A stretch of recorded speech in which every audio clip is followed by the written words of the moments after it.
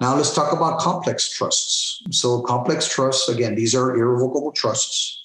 They have their own EIN. They have to file a 1041 income tax return every year. However, with a complex trust, there is no mandatory distribution of income. Okay, so here the big difference between a complex trust and a simple trust is that complex trusts, there are no rules for mandatory distribution of income. And typically when we set up trusts for our clients, we do it this way for asset protection purposes, because if there are instructions that the income must be distributed every year to the beneficiaries, once the beneficiaries receive that money, it's open to creditors and it's open to lawsuits or divorces, stuff like that. So that's why when we work with our clients, we don't set them up as simple trusts, as mandatory distributions, because you're destroying the asset protection feature of the trusts. So again, that's something to consider. You know, if you have a client that has a trust with mandatory distributions, again, it's defeating the asset protection element of the trust. So that's something that should be considered and revisited. So the non-grantor trust tax regimes, again, for complex trusts, again, they have to file their 1041, just like the simple trust. They have their own EIN. However, you have to balance the pros and cons of the income taxation of trusts with the other elements. So one of the disadvantages of having complex trusts is the compressed income tax brackets, like I have there at the bottom. Okay, so trust income taxation, they're scaled just like they are for individuals. So the current trust income tax brackets are 10%, 24%, 35%, and then they max out at 37%. However, at only $13,000 of income. So at $13,000 of income, the trust is already at the max tax bracket, and that's a huge disadvantage. So when we design our trust for their clients, we have to pay very careful attention to this. Yes, irrevocable trusts have a lot of benefits outside of taxation. However, we have to look at the tax portion. If they're going to be paying 37% taxes at only $13,000 of income, again, these are 2021 figures, we have to balance that out with the other benefits of having a trust. Okay, so again, this is a big eye opener. Wow, I'm at the max tax bracket at only $13,000 of income. Yeah, we have to be careful there. Okay, now that's $13,000 of undistributed income. So if the income wasn't distributed, again, we're going to look at some examples in a minute, then the trust has to pay 37% at only $13,000 of income. In addition, the trust income is also subject to the NIC tax, the net investment income tax, all right, of 3.8%. So practically speaking, it's a 41% tax at the max tax bracket. So again,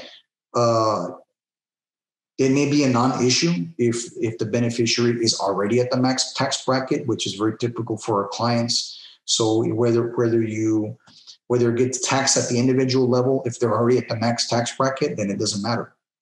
However, if the beneficiary is not at the max tax bracket at their individual level, then it may make sense to make that distribution of income. But again, everyone's different. We have to look at, going back to the benefits chart, we need to look at the beneficiary's individual situation. Do they need asset protection against lawsuits? Are they going through a divorce and we don't want this money to be lost in a divorce? Are they squandering money in a business venture that they're being irresponsible with, and we don't want money to go down the drain? So again, we have to look at the different elements of why the trust was set up to begin with, and we have to balance these benefits with the income tax issues of the trust. Do we want the trust to pay 37% plus the NIC tax? Well, yeah, maybe it's worth it if we're trying to protect the beneficiary from lawsuits and creditors or divorce that you may be going through. So again, this is one of the very important eye openers of complex trusts is the max tax bracket at only $13,000 of income. So here's a citation under the Internal Revenue Code. Here's the rule. It's 641B. And this rule dictates in what order the distribution must be made. Okay, so let's say your client, they have a trust, they're going to make a distribution this year. And they say, okay, I want to make a distribution of $1,000. Okay, the IRS has certain rules of priority of how that $1,000 is going to be categorized. And this is very important, all right? Take notes, slide number 13. This is one of the most important slides when you prepare that 1041. All right. When a distribution is made, and we're going to go over a couple of examples right now, the IRS rules say the following. The first money that comes out of the trust is going to be considered income, and it's going to be taxable at the beneficiary's individual tax rate. So no principal can be distributed unless all the income has been distributed in that year.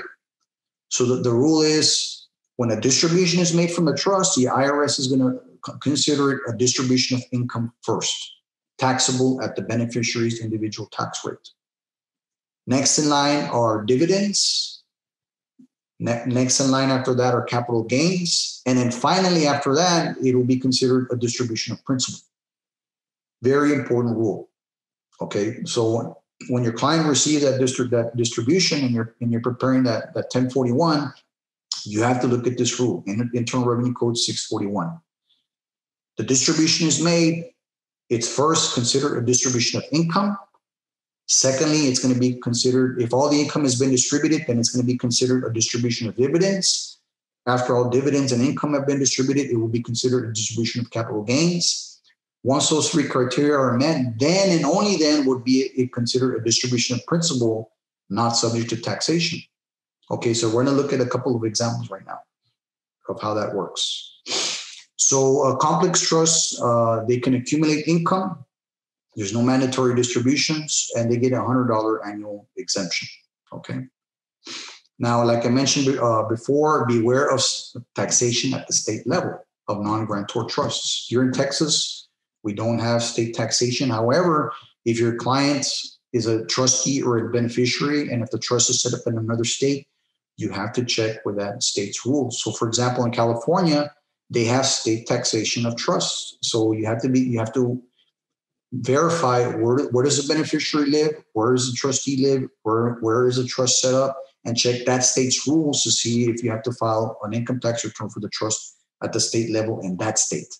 However, here in Texas, we don't have taxation at the state level. Let's look at an example here, all right, to illustrate how this works.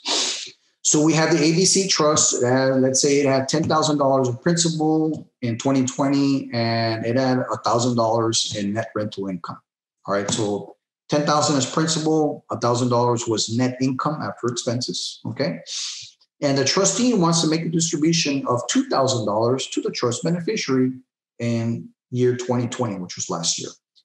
So in this example, the trust has $10,000 of principal. It made a distribution of $1,000 of net rental income. Okay, great.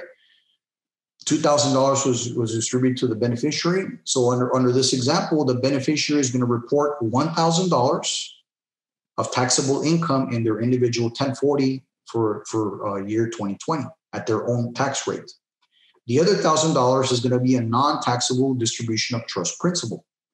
Why? Again, let's go back to the statute. 641B says no principal can be distributed unless all the income for the year has been distributed, followed by dividends, followed by capital gains taxes. Once those three have been satisfied, then it'll be considered a distribution of principal, which is non-taxable. All right. So again, the trust only had $1,000 of income last year in 2020. They made a distribution of $2,000 to the beneficiary. Therefore, $1,000 is taxable at the beneficiary's individual income tax level in the 1040. The other $1,000 will be considered a non-taxable distribution of principal, because in this example, there was no capital gains and there was no dividend income. All right. So the distribution of income, again, that is paid in the individual's 1040. Here's another rule under the Internal Revenue Code. The citation is there, 663B. If a trust distribution is made within the first 65 days of any taxable year, so basically January and February, it can be considered as paid in the last day of the preceding taxable year. So for example, again, this example, let's say the distribution was made in January 2021, it could be considered as a distribution during the year 2020 under the code.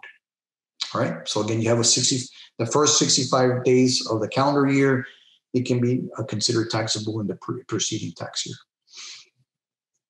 Income for distribution purposes is the amount of income that the trust document determines under state law. So that's something that I mentioned earlier when we talked about simple trust. Look at state law and look at the trust instrument, the trust document, to be what is considered income. So, for example, under Texas law, capital gains are considered principal. Okay, so capital gains would not be considered income under this example. Again, trusts, there's deductions allowed for necessary expenses, just similar to businesses. And another important element here is the trust can deduct the distribution of income and made to the beneficiaries within certain limits. So the trust will deduct the income it distributed to the beneficiaries when the trust files its 1041. So for in this example that I just gave you, the ABC trust here, the distribution of $2,000, well, $1,000 was a distribution of income, so it's going to deduct that in the trust 1041. All right. So in essence, under this example, the trust is not going to pay any income taxes under 1041 because this trust distributed all the income. So there will be no income at the trust level with the trust 1041 under this example. Why? Because it distributed all the income. So that's what this says. The trust can deduct the distribution under Internal Revenue Code 661. Again, there are some certain limits there if you look at the code provision.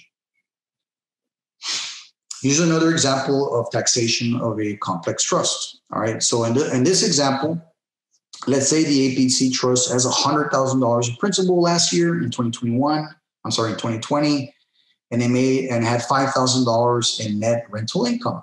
So again, assume after expenses and everything. So let's say the trustee, they want to make a distribution of $1,000 to the beneficiary in the year 2020. Okay, so it had $5,000 of income, $100,000 of principal, and they only distributed $1,000. Okay, fine.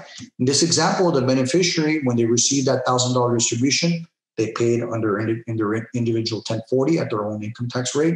However, that $4,000 of undistributed income is going to be taxable to the trust, and it's when it files as 1041.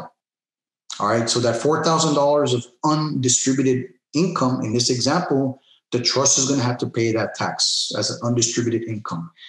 Remember, the compressed trust income tax rates, they max out at 37% at only $13,000 of income. Okay, so be careful. And again, if the beneficiary is already at the max tax bracket, it doesn't matter.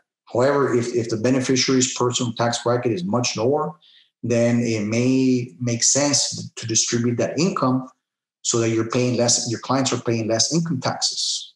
Okay, so again, in this example, $100,000 of principal, $5,000 of net income, the trust makes a distribution of only $1,000. That $4,000 is going to be paid by the trust in its 1041. All right. So any undistributed income will be paid by the trust at those compressed income tax brackets, compressed income tax rates.